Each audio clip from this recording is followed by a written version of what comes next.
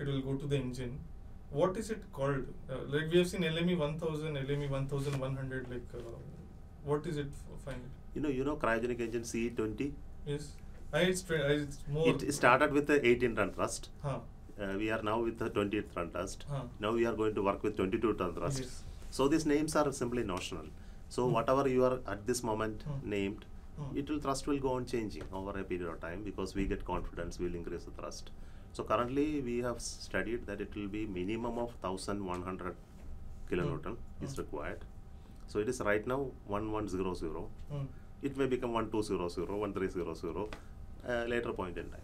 Even C25 has become like C28 technically. No, that is propellant loading. The stage nomenclature is with the propellant loading. 25 was 25-ton propellant. But what we are going to fly now, next mission is 32-ton propellant. Oh, you already C32 is. C32 is ready. It's at launch pad. Yeah. The next launch is with C32. That next launch is a human spaceflight. Yeah, G1 launch. G1 launch. Yeah, is with C32. Okay, nice. Can I ask how much? Like, what is if you had to fly a satellite? How what is the theoretical payload increase in? It will be 500. 500. Okay. Is it the common dome or? No, common dome cannot be used at this moment, because we have a technological gap in that area, because oxygen and hydrogen temperature difference is huge. Okay. So if a common dome has to be used, you need to have an insulation scheme which will separate out that type of temperature difference, which we are working on. But we found that it is not economical at this moment to use common dome, because we anyway need that between tank space to mount so many things. Otherwise we have to put another structure. So I didn't want to make it more complex by common dome. There was a paper, I think, long term back, that the common dome could gain 500. See, people go on writing so many things. But then we understand the technology much better. Right. So we decided not to use common dome. NGLV will use common dome? No, we will not use, because it is more economical to cost effective, process wise simpler to go for separate tanks. But you understand, NGLV doesn't have this temperature issue, because hydrogen is not there. Right. So one is liquid oxygen, another is methane. Both are similar temperatures.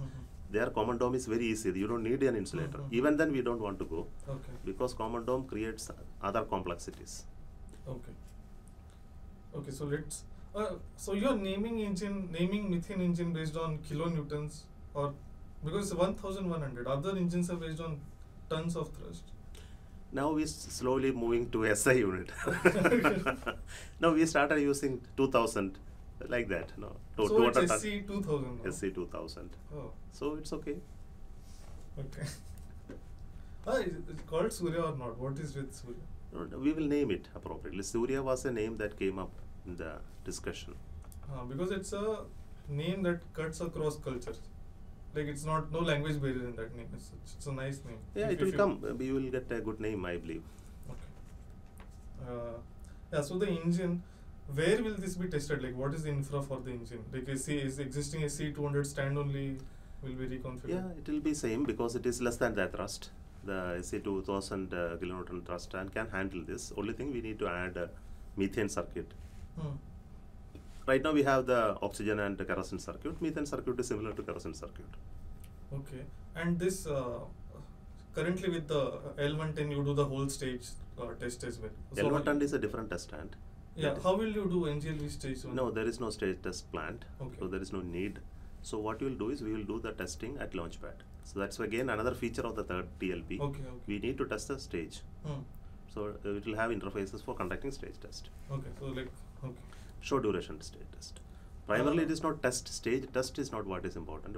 Stage flow is important. We have to see the entire propellant is getting drained in a very uniform manner without causing any issue. So that type of flow test we will have to conduct. And then short duration engine test we have to conduct.